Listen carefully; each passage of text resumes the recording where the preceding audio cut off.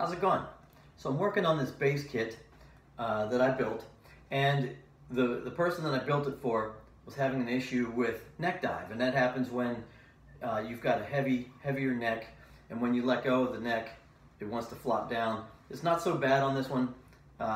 It's as bad as I've seen it on some other heavy ones, but it does take extra effort to hold this up while you're playing. So you want the bass to stay nice and still and in a position that you like that's comfortable for you. So I see guys adding weight to their guitars, which who wants a heavier guitar, right?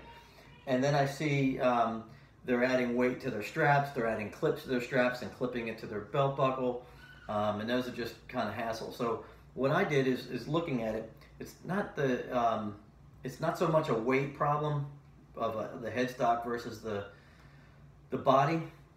It's a distribution problem, a center of gravity. So what I did to fix that is I moved the strap peg from here to here, and that puts a little bit more weight down this way. So when